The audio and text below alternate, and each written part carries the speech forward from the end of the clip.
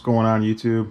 Today I'm showing you my Dan Wesson Model W12, aka the pork chop, chambered in 357 Magnum.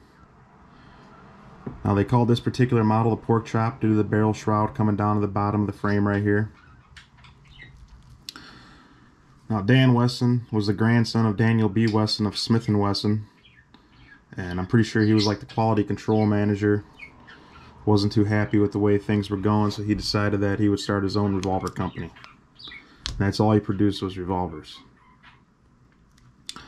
So one of the only revolvers I know of ever produced that had an interchangeable barrel. This particular model had three sizes: 2.5 inches, 4 inches, and 6 inches.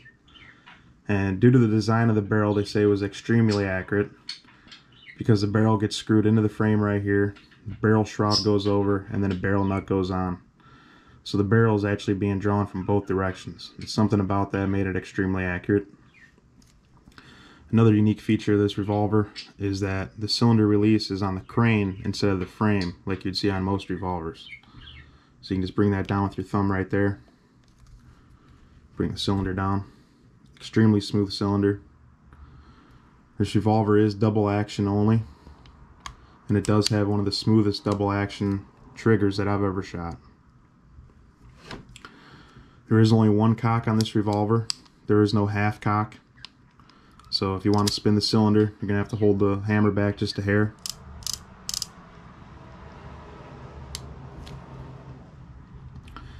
Overall, great gun. This is an early 70s model, one of the first 3,000 produced. I think they made this model until 1971. Then they went on to like the Model W12, and I think that went up to about 15 inches in barrel length.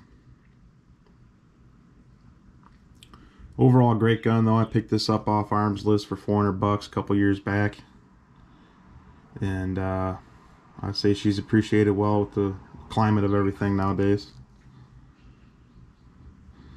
They definitely don't make revolvers like they used to. The quality just isn't there.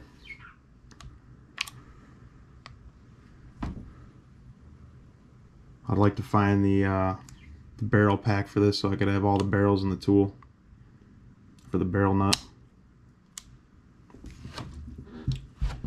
Found a new old stock leather holster for it off eBay. This is made by a Hunter. Fits a couple different models. This is the 4-inch barrel and it fits it perfect. You could use it for the 2.5-inch barrel as well.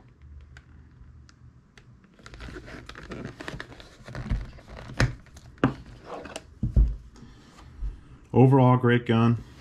From what I do read though, you want to try to get one of the earlier models that was made in Monson, Massachusetts, as compared to the other factory when they moved locations.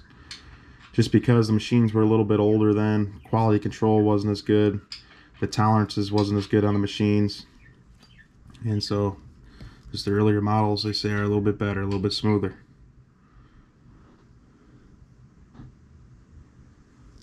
Definitely like to take a deer hunting one day, if I can get the 6-inch barrel for it. It has walnut grips on it, target grips, pretty large. But let me know if you want to see some more videos on it. Maybe I'll take it to the range, shoot it for you guys, show you how nice of a gun it is, how smooth she shoots. So just showing you off my Dan Wesson Model W12, aka the pork chop. Peace out, YouTube.